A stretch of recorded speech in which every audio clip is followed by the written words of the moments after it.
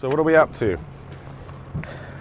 Well, we'll be chasing some sturgeon here this morning, or this afternoon, Andrew.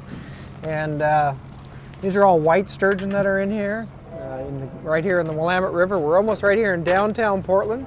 We're very, very close. Very you can close. see downtown behind the camera there. Yep. And here, this is actually one of the great fisheries right here in the backyard of the Northwest, right here in downtown Portland, where in this river right here we have spring Chinook salmon going by right now, which later on today we may have to go and see if we can't catch us one of those. Currently have the rods out for sturgeon.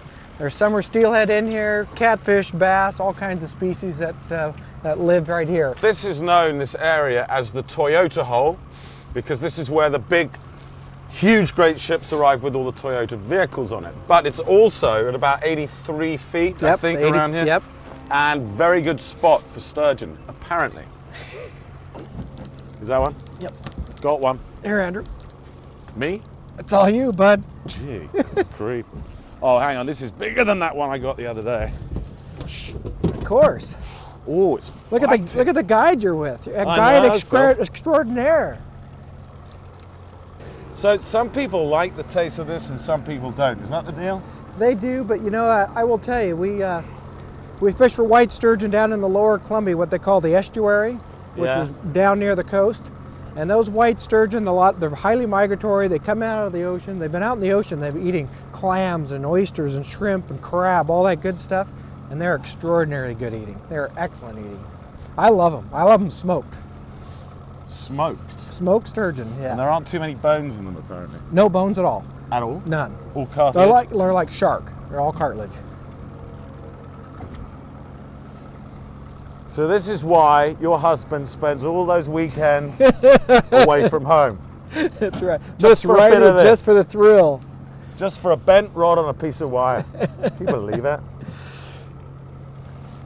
There he comes. Okay, nice and slow. Oh, there Whoa. he is. Easy. Not huge, but better than the other time.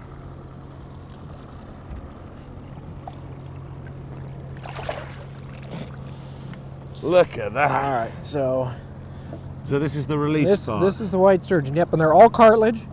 It's how they suck bait up off the bottom, or their food up off the bottom. That looks absolutely disgusting. And this is how they feel the bait. They're little whiskers, and they're highly sensitive in the nose and the whiskers. They feel it and smell it, and then they suck it in and they crush it. Their tongue, if you feel their tongue right there, their tongue is really hard. It's like the back of your hand, and they'll just crush that bait. So that's a very, very small one, isn't it? Yeah, yeah. It's about a, I don't know, 2.5, about a 3-foot sturgeon there.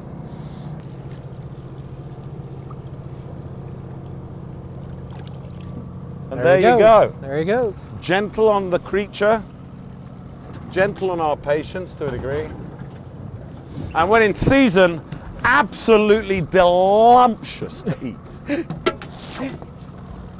So how many species of sturgeon are there? This is white sturgeon. There's 23 different species or subspecies of sturgeon, yeah. The white sturgeon is the most common, and in the Northwest we have white and green sturgeon. The green sturgeon are more found on the coast, and they're more a saltwater kind of a dwelling fish than the white sturgeon. Although the white sturgeon will go out into the ocean. They migrate out into the ocean and then back in. It's kind of a shame that we're not catching a green one, you know what I mean? The green ones are pretty cool looking. Yeah, they're cool? Yeah, they're green. They're literally green looking. Yeah. Green? Yeah. What could ever go wrong if it's green? Nothing. Yes! Okay, here you go, Andrew. Come here. Jeepers, that looks a little bigger than the last one. All right, slightly bigger than the last one, I think. Yeah. Holy mackerel! Jeez! You sure it's a fish? It's not a whale? All right, we're getting closer. I mean, at this point, he knows he's done, you know?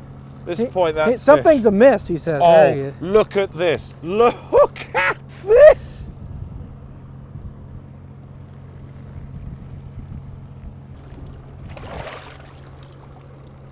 Okay, I'll get the hook out. Barbless hook. We got to use barbless hooks in here. See that?